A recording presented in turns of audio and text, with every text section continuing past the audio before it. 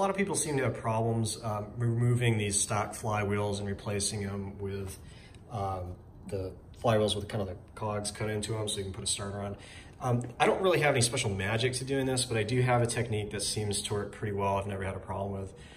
Once you get all of the fan and whatnot off, I like to take just a small crowbar like this. They'll see the edge of the flywheel itself is a bit thick. There's some meat on it there, so you don't really have to worry about damaging that. But if you can kind of, you know, prop this right about here like that.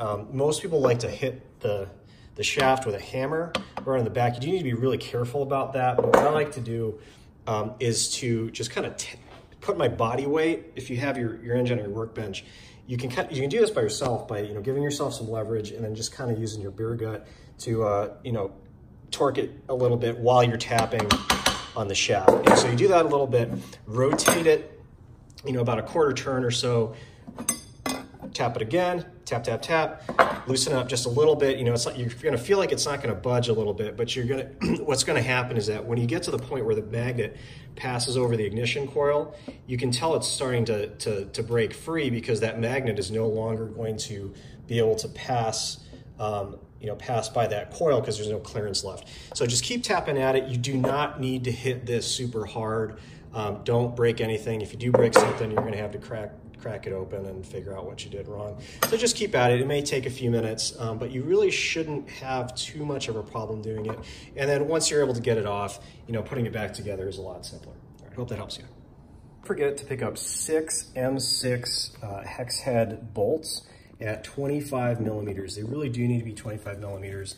And these are for your stator coils as well as your starter. You need 2 for each coil and then 2 for the starter. If you're thinking about repurposing any of this stuff that just comes, you know, bolted on out of the box, it's probably going to be at the wrong length. They're probably going to be too short because these attach the shroud on there and